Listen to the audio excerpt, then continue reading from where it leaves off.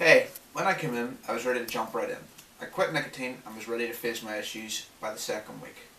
My weeks here have been a rollercoaster of emotion. I felt like every session I learned something new about myself, though mindfulness I learned even more, including self-forgiveness and where pain and betrayal really comes from, a place of love. With the guys I've gotten to know, I've been able to open up more than ever before, um, vocalise some of my past that I've never been able to talk about before. Um, I can now say I've gained some of the most amazing friends and support groups I could ask for. I've gotten much more fit, a raise in self-esteem, a raise in energy. Um, every day now it gets me closer and closer to being able to say the three words I've never truly meant before. But I'm closer to it now. I love me.